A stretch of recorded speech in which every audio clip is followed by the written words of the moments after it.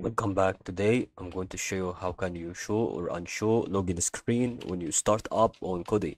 So follow this video, make sure you understand always everything that is beyond what we would explain today.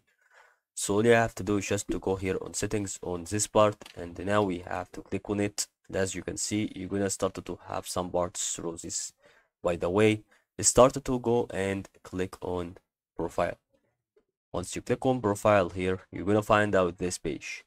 Then right here, you can start to show login screen on startup or unshow it by going to click on general and then go and click on show login screen, enable or disable it. That will automatically start to have some parts through what we'd like to start. So that is all guys to help you today on this video. Thank you for watching.